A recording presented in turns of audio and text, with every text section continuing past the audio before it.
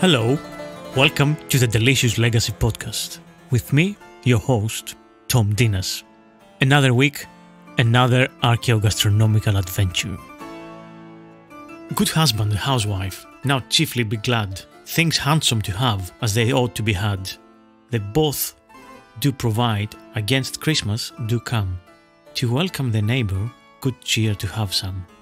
Good bread and good drink, a good fire in the hall, brawn pudding and sauce, and good mustard withal, beef, mutton and pork, shred pies of the best, pig, veal, goose and capon, and turkey well dressed, cheese, apples and nuts, jolly carols to hear. As then in the country is counted good cheer. What cost to good husband is any of this? Good household provision only it is. O father, the like I do leave out a many, that costeth the husbandman never a penny. This is from Thomas Tasser, 500 Points of Good Husbandry, 1557. One of the many household manuals and gardening manuals and books that sort of thrived in the Tudor era. On this episode, we will explore the foods of Tudor England, a time period that saw a lot of upheavals, revolutions and evolutions, and also brought in contact Europe with Americas. And of course, we had introduction of many new foods into our diet. I've avoided the Tudor period for so long because I feel as a period is being overrepresented in historical podcasts, documentaries, series, and so on and so on and so on. So yeah, it's been a while in my mind that I would do something about Tudor England, but I kind of try to steer away from it as much as I could until I found a reason to do at least one episode about Tudor food. We all know, of course, about Tudor England a few things. We know about Henry VIII and his 6 wives, and we know about Elizabeth I and her golden era. So in a sense, Tudor period starts 1485 with Henry VII and goes up to 1603 with the death of Elizabeth I. So yeah, we all know about this stuff, and we've heard countless times about Henry VIII and his 6 wives and so on, and the Reformation and the dissolution of monasteries, and so on and so on and so on. So, when the opportunity arose to have Brigitte Webster on the podcast as my guest, I thought, great, let's bring her in and she can talk to us about Tudor food, but also she can tell us all about her new book, Eating with the Tudors, Food and Recipes, which was released this year at the end of July.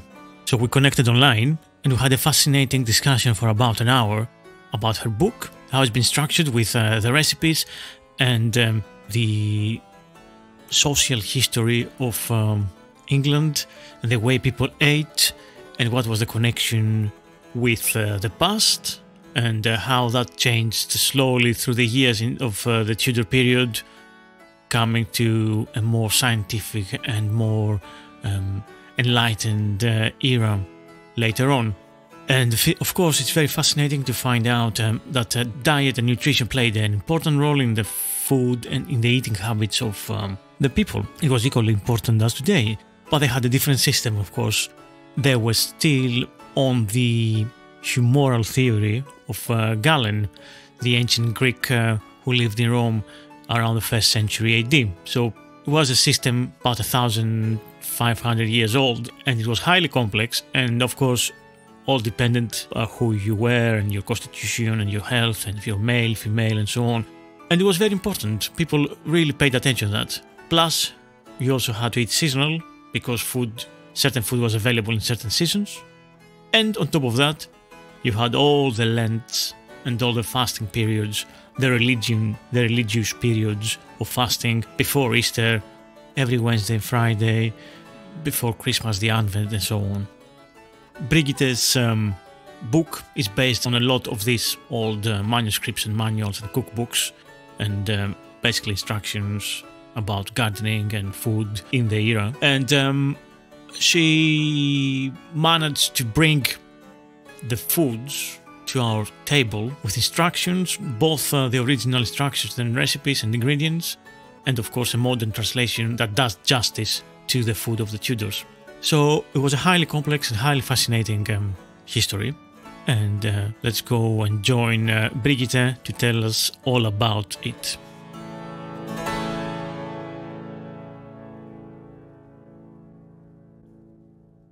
Hello, Brigitte. Good morning. Hello, Thomas. How very nice to talk to you. Very nice to talk to you indeed. Welcome to the Delicious Legacy podcast. It's such a pleasure to have you. Oh, thank you very much.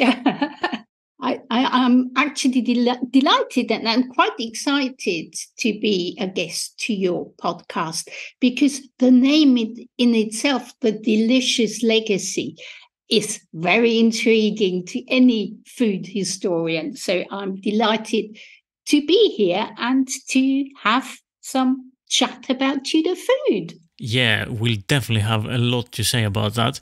I cannot take credit for the name by myself. I think my wife helped a lot with it. So, yeah, it was a joint effort. Basically, we've been chatting on Twitter for ages, I think, since I created the account. So, since, I think, 2019, I believe. So I know a bit of your background and everything. But how about telling us a little bit about yourself and your experience, how did it all came together and you started cooking Tudor food, if you can, for our listeners? Well, I am actually a qualified teacher of history, cookery, and home economics, which makes me, in many ways, the perfect Tudor housewife in the 21st century England. And as you might be able to hear from my accent, I was born and educated in Austria and came to England in 1989 when I very quickly became fascinated by English history. And who isn't? I have always liked learning new skills. And so I gained years worth of experience by taking classes in all sorts of things like furniture restoration, upholstery, you name it. And that motivated me to scour the country for reasonably priced 16th century pieces of furniture in need of restoration. And so over, a good 2 decades, really, the house and the garden started to look and feel like a Tudor home. And as I'm particularly interested in social history and having lived in Tudor homes for so many years, I also started to experiment with the Tudors' way of life by recreating Tudor food and then also by default growing the plants of that period. And that's really when the idea of inviting people to experience Tudor life was born. And the latest news on that front is that I've now finally also started an MA at university to study early modern history, simply to enhance the academic side of my long journey into Tudor history. All right. Great. Fantastic. And you've been living in a Tudor house, if I'm not mistaken? Yes. We've always liked historic houses, but like everybody else, we started, with a very small property. But in 2019, so just shortly before COVID brought life to a halt, my husband and I bought a very small Tudor manor here in Norfolk, which was built by Sir Edward Chamberlain in the 1500s. It is far from perfect in that it needs lots of work. It does need lots of maintenance. So it's a bit of a financial drain. But we felt it gave us the perfect stage to do what we like best, and that's bringing history closer to people, and in particular Tudor history. And I remember during lockdown, our first project together here was to create a Tudor kitchen garden from scratch. So I looked into the 16th century advice by Tudor garden experts like Hill and William Turner and William Lawson and even Thomas Tusser, because they describe very well in details how the perfect Tudor kitchen garden should like, what plants you should plant, how you should go about it, how you protect those plants. And so, I had lots of time to study that in detail, and I put basically what I'd learned into my project. And now I have a beautiful, very authentically created Tudor vegetable garden. And I am growing all sorts of herbs. But here we need to clarify that the Tudors term herbs included vegetables. So when the Tudor person talks about herbs, they also mean all sorts of vegetables like cabbage, kale, Swiss chard, which was also sometimes referred to, beet, onions, garlic, fava beans, skirret, salsify. What else have I got? Carrots, turnip, parsnip, gourd, cucumber, lettuce. And here we're talking about chicory type and lamb's lettuce. And then obviously there's also leek, pumpkin, which the Elizabethan referred to as pompions. And I have to say I prefer pompions over pumpkin. There's also some kidney beans, marrows, peas, radish, spinach, and, the usual herbs as we understand them, like parsley, thyme, sage, rosemary, basil, and then perhaps lesser known savoury and good King Henry, chervil, and those types of herbs. This is brilliant. Yeah, and specifically to Norfolk, it was also important to me that I reflect the area we're in. And I found that Alexander's and Samphire were really well used in this area, simply because we are fairly close to the sea. And I wanted to reflect that in my garden as well. But perhaps somewhere else, these did not grow. This is brilliant. This is a very extensive list of herbs, vegetables as well, obviously, which makes me a little bit jealous, because I would love to have my own such a big garden. It's a lot of work, though, trust me, especially when it's fairly warm and fairly wet. The weeds take over. But I love it too. So obviously we have a lot of extensive records from the Tudor period, since you said you can grow all this stuff and you have the manuals from the era, basically, right? Yeah. So we have, that's great, because going backwards, like a few hundred years before that, I guess our records get scarcer and sparser, right?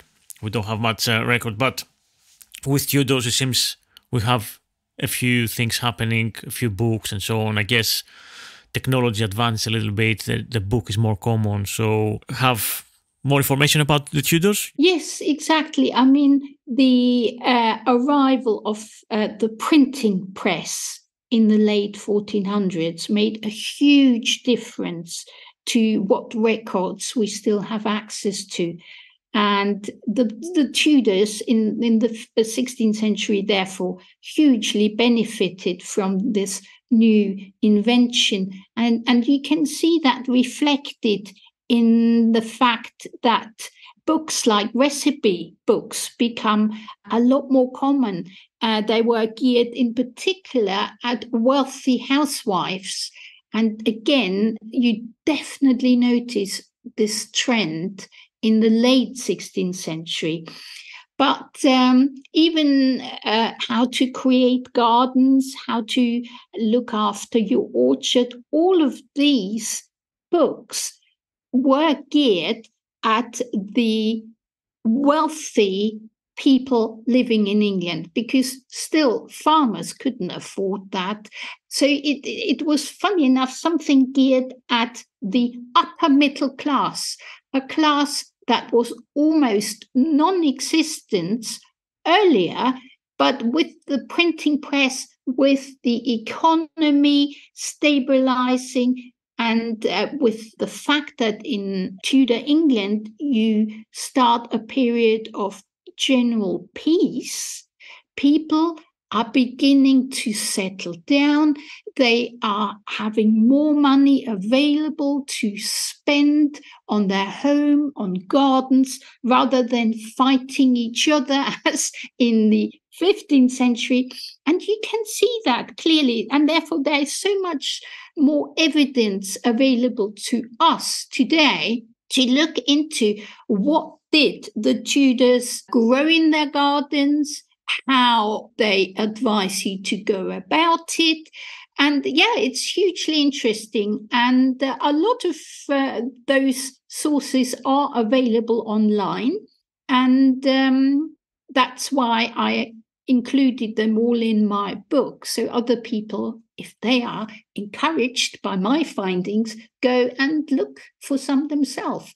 But the ones I have used mostly for the creation of the vegetable garden, which then supplies me exactly the vegetables in season to recreate my recipes, were mostly by William Harrison, John Stowe, John Gerard, William Turner, Thomas Hill, and William Lawson. So those are mostly the ones I've used for my book in order to make sure I'm growing the right vegetables and fruit. And obviously there are lots of cookery books that I used, but they all had to be written in English, and they all had to be written and published between 1485 and 1603. So that was my criteria for the recipes. That's brilliant. Yeah.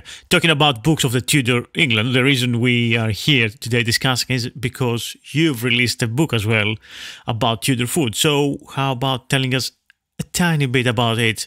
What is it called? And give us some stuff about it. Right. Yeah. The book is called Eating with the Tudors, and it is clearly designed to encourage the recreation of authentic Tudor recipes following the seasons. But I would like to stress that it's not just a cookery book. Yeah, absolutely. That's clear from if somebody reads the book. Yeah, it's a lot more than just a cookery book. I have also aimed for the book to act as a sort of reference guide for all things Tudor food.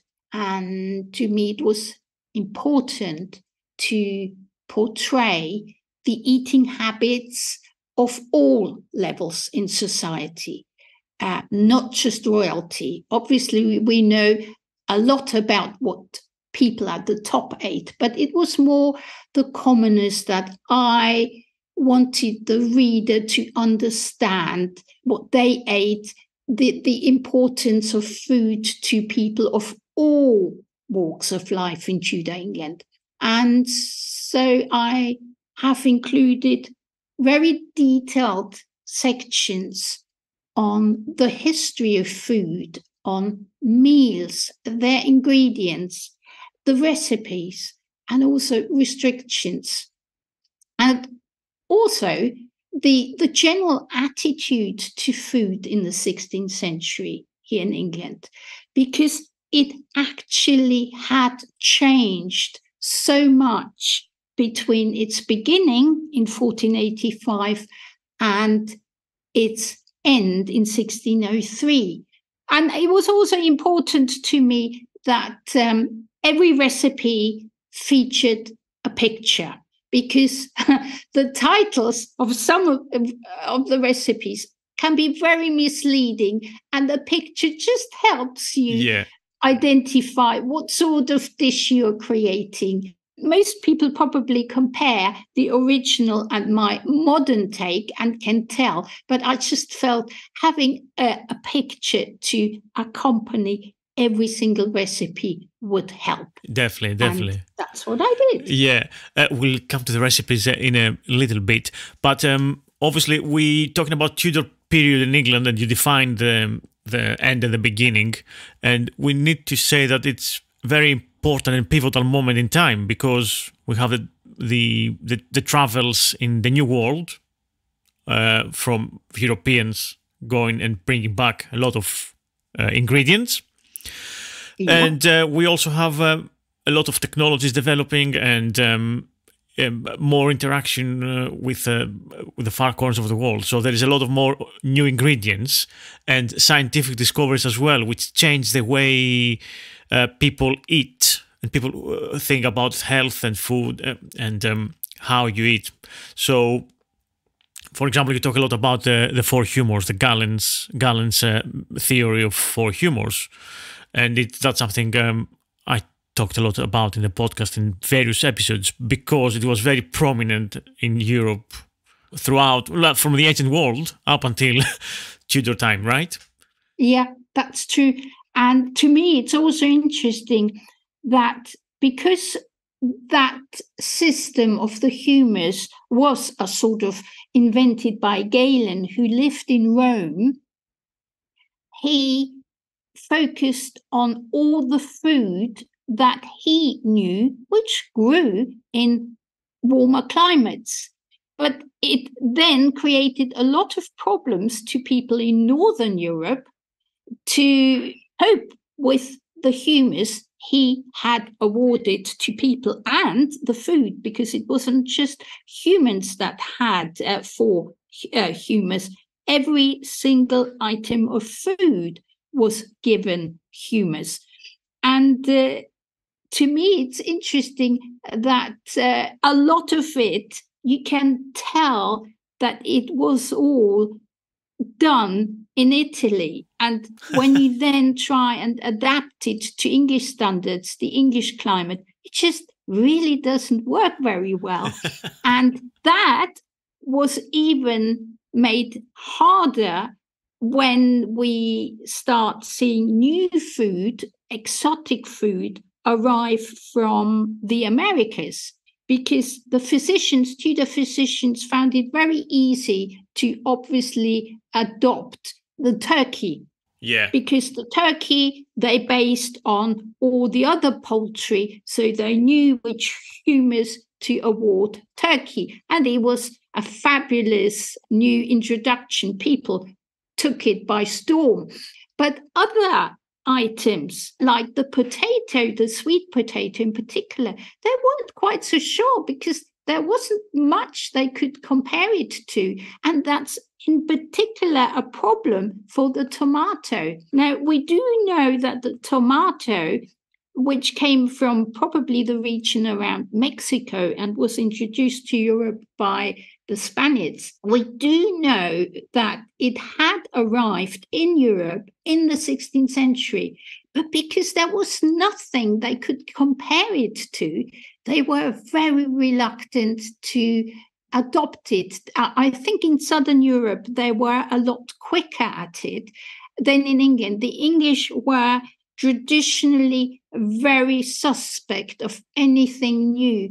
And so even that we know that they had seen or at least knew about the tomatoes, for instance, or the maize, it took another few hundred years for them to embrace them in their cooking. And that I find fascinating, that it all sort of goes back to the humours. Yeah, I was going to say nothing changes here. The English been reluctant to try something new, but yeah, let's not go there. So obviously in your book you talk a lot about the humours, and you explain a lot of stuff in great detail, which is fantastic for the reader. So that's fantastic. But also then you categorize the recipes in the book, obviously according to the season, which is a very logical thing to my mind to do, especially with a book talking about historical food, because people ate what was seasonal. If you would like to tell us a couple of things about what was in each season, do you have some like starting points of what was eaten in spring, summer, autumn, winter? Right. Well, obviously, the Tudors were totally in tune with what was in season, because they had no other means to preserve food but to put them in salt, pack them in salt, dry them, smoke them, and later using sugar or brine. So they had to be very clued up on which food was in season, which is sadly a skill we have totally lost, because food is available, every day, every week, every month. You go to the supermarket and you are able to buy food that's out of season because it's been imported from somewhere in the world where it does grow in that particular season. So that was my idea, why I listed my recipes according to season, to help the readers re-identify the seasons and what was in season. And in spring, obviously, every season also has its religious holidays, which again asked or restricted food by first the church and later economic problems. But I therefore tie in those holidays to explain how that worked. Now, in spring, you obviously have just come out of winter, so fresh food is scarce. In the garden, you would have vegetables like leek, any root vegetable that survived underneath the soil, like carrots. You would also have parsnip, skirrets do tend to survive well. And then obviously you have cabbage if you were able to protect them from rabbits or birds. So there were various things you could find out in your garden, but it's mostly items like eggs, grain, flour, cheese that the Tudors would eat in the spring. Yeah. Makes sense. Yeah, and the recipes do reflect that very much. So in the early spring, you have all the recipes for pancakes and for fritters and making use of new flours that started, like elderflower. I love elderflower. So okay.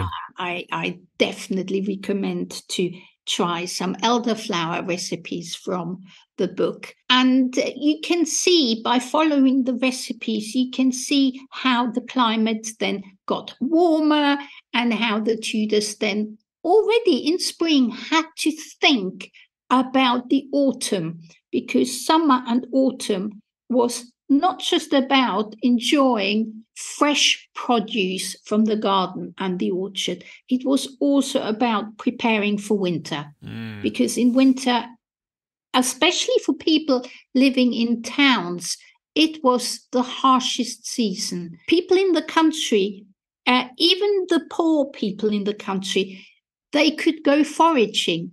Right. Almost everybody had a little bit of patch of land attached to the hovel where they could just grow some very basic root vegetables.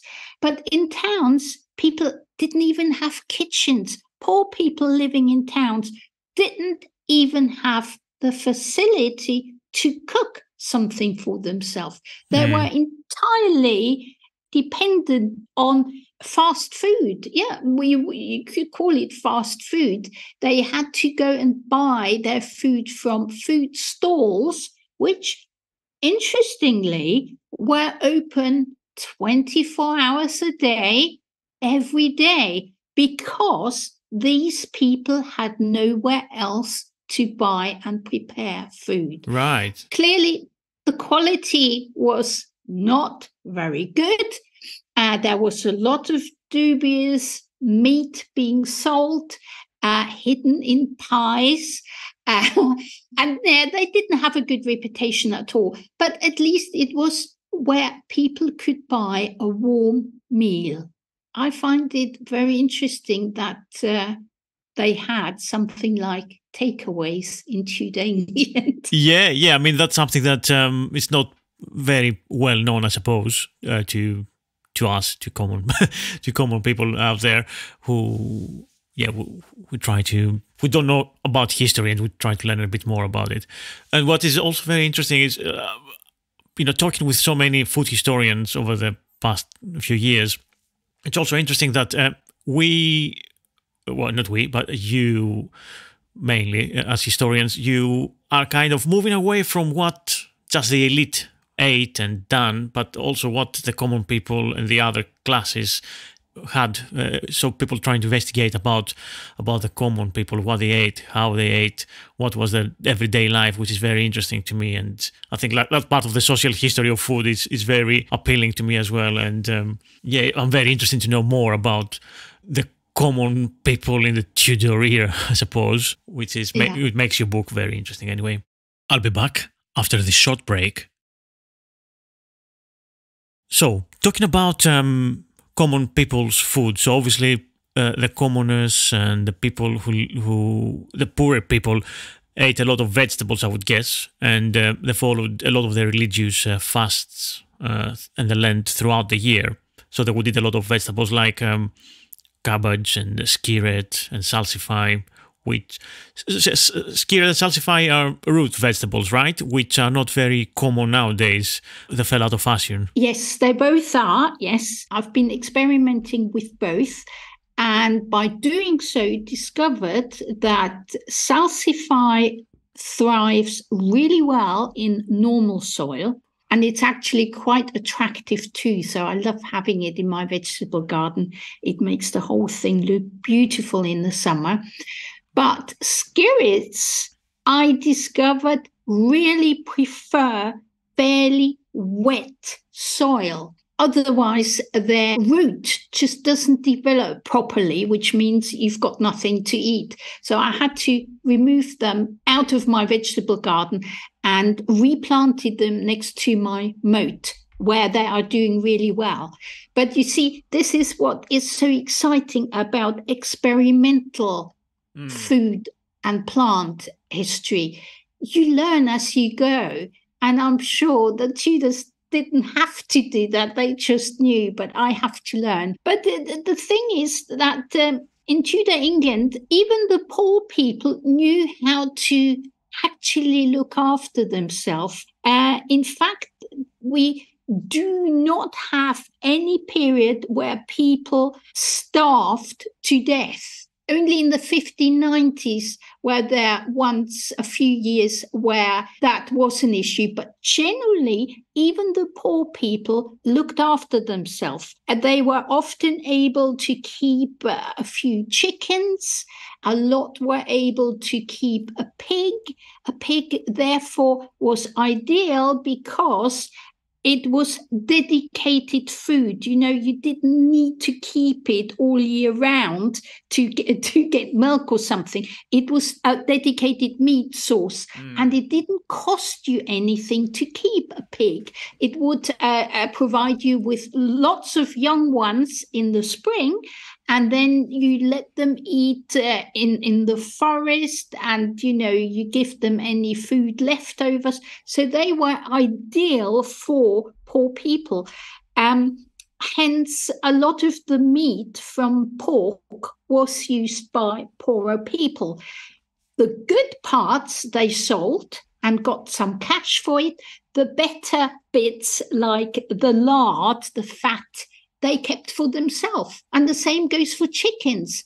With chickens, they were able to get eggs and meat. If they were a little bit better off, if they were a tenant farmer, which were basically poor people, they could also keep a cow. And the cow or an ox would provide them either with milk for the cow or as an ox, as a tool to plow your fields. So they were able to actually do something about their food supply.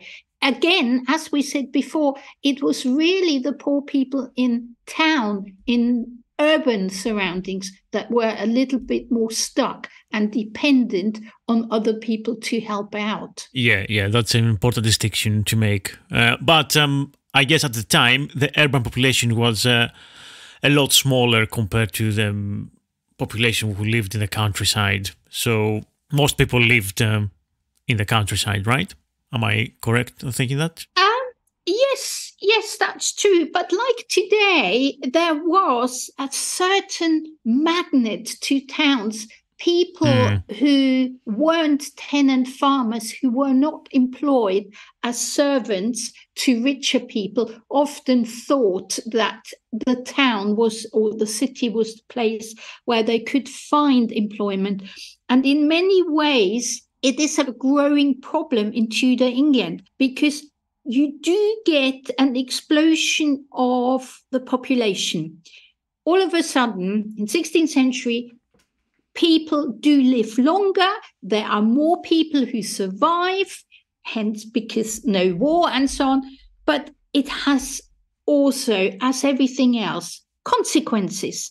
So what happens is you have a growing middle class. Merchants, for instance, shoot out of nowhere.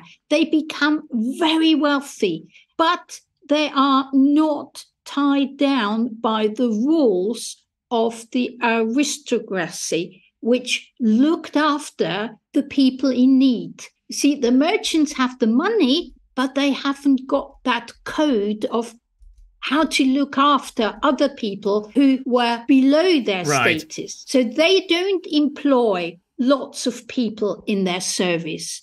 They try and do everything on the cheap. And that has the consequence in that people in the countryside not necessarily find employment and are therefore forced to go and try their luck in the city. So it's a little bit like a vicious circle, if you like. Yeah. Life gets better and improves for many, but again, only in a certain class. And in Tudor England, it was the middle class, the middling people, who all of a sudden improved their life, but people at the very bottom missed out on it, as so often. Yeah, as so often is the case. Yeah, you're right. Absolutely right. Talking, going back to food, I suppose, and your experience all these years with cooking Tudor food, what would you say are the most interesting experiments that you've done with the food? What have you found? You talked about, obviously, about eating seasonal and the knowledge of growing their own food. In terms of cooking per se, what would you find interesting? What skills and what kind of I guess dishes would be standing out for you? When I started to recreate Tudor recipes, I quickly discovered that so-called modernized recipes that you found in other books often varied considerably from the original version, which in the eyes of a food historian was therefore no longer authentic.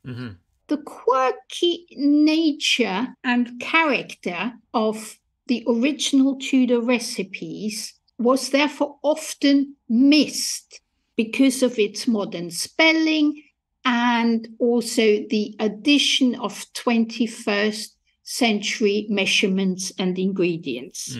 I actually remember how disappointed I was when I first realized that what I believed was a Tudor recipe was indeed a mere 21st century take on the original instruction. And to me, that was my turning point. That's when I set myself on a mission. I wanted to cook real Tudor food and analyze its taste and the preparation. And then I quickly realized that authentic recipes were available, but in order to comprehend them, I needed to equip myself with further skills yet.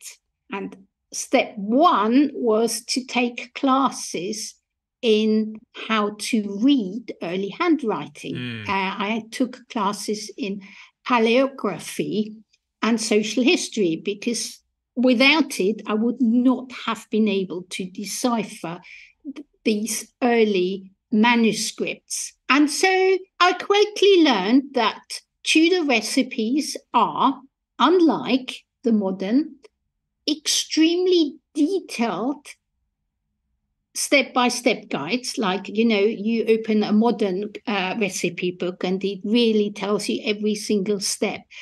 Well, Tudor recipes are different. They are just a kind of aid memoir written by cooks for other cooks. Cooks who were extremely competent in cooking, and they really didn't need any instructions how to fulfill the very basic steps. But the rest, they often miss out ingredients and major steps, but the rest of such a recipe assumed you knew anyway.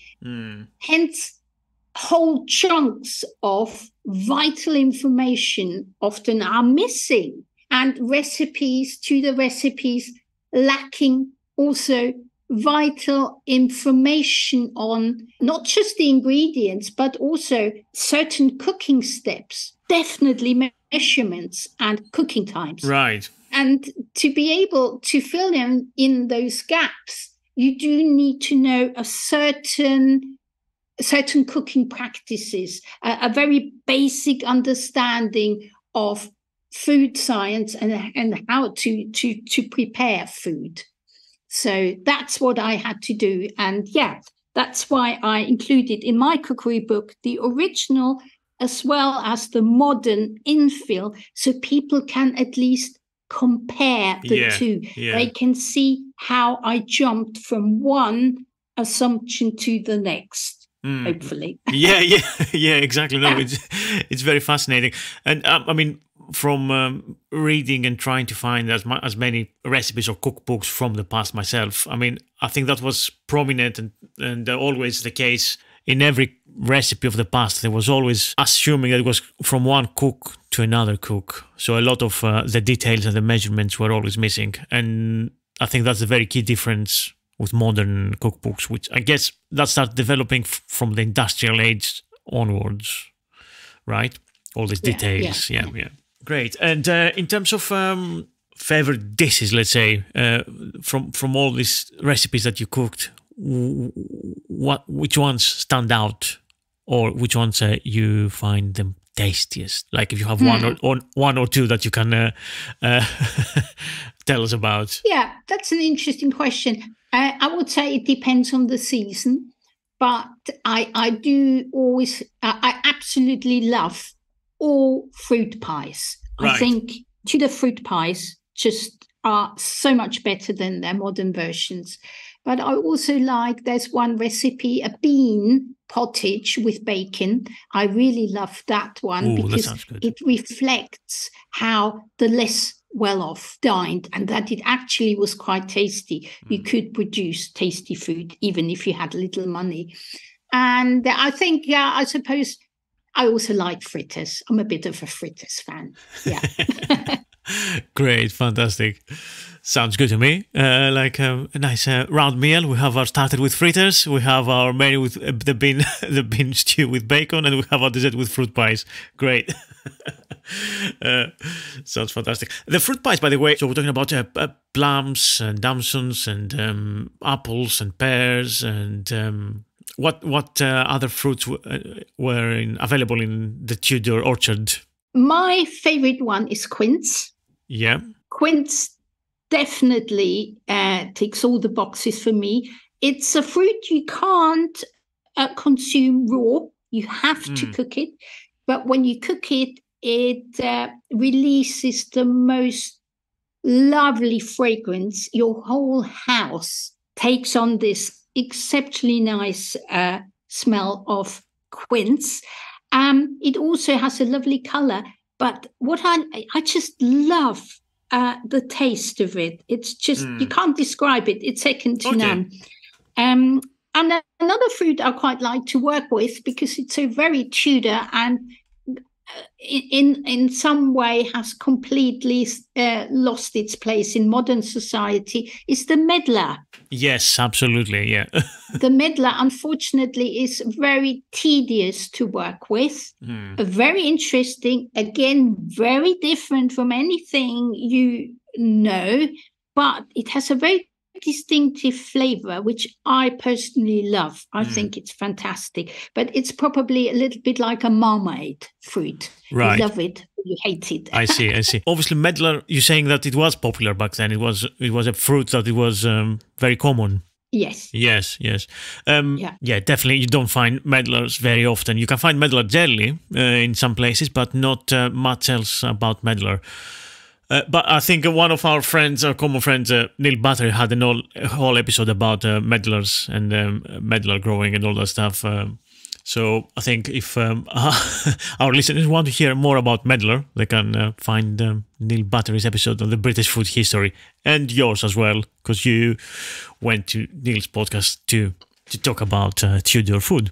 Well, I think it's time to slowly wrap up our conversation. Obviously, thank you so much for all this information, your time. I have a couple of more questions, I suppose. How can we actually link the Tudor food to what was before the Tudor era? And how can we find common elements with modern cuisine?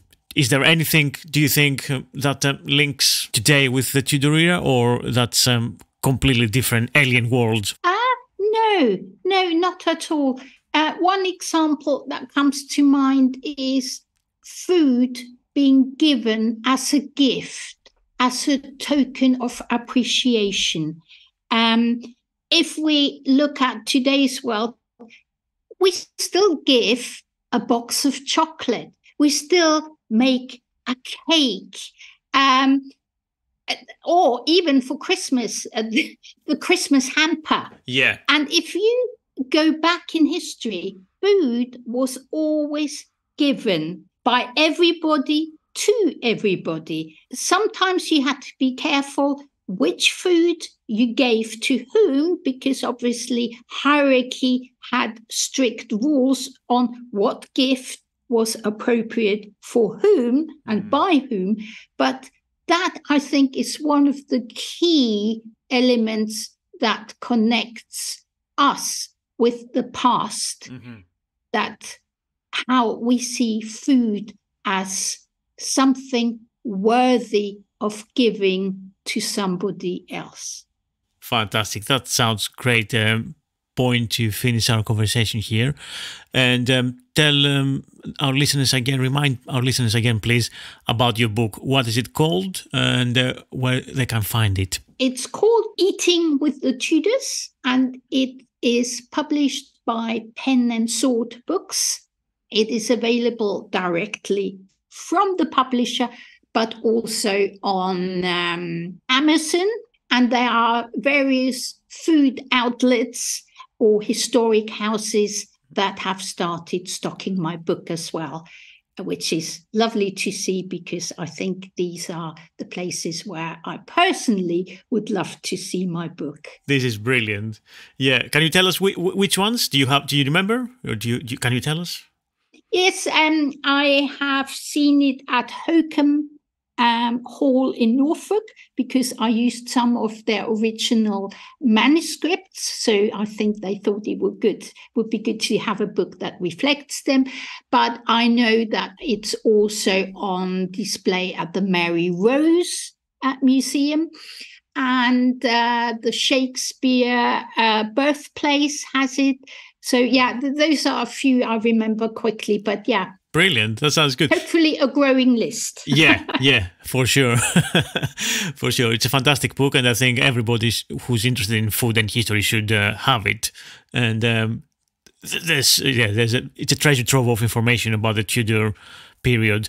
And what are your plans for the future? Do you have another book coming up? Yeah, I'm currently writing on my next book, which is about Tudor gardens, Tudor kitchen gardens, the fashion of how to create a Tudor garden. Yes, and again, it's very much based on my own personal journey to recreating Tudor gardens to a standard that can be regarded as much authentic as possible. That's great. Looking forward to it. Brigitte, thank you so much for coming on the Delicious Legacy podcast. Well, thank you very much for inviting me. It was a real joy, real fun. So lovely. Thank you. Great. Thank you, listeners. And remember, if you want to get Brigitte's book, just go to Pen and Sword website and order from there, or from any other online retailer or bookstore you find.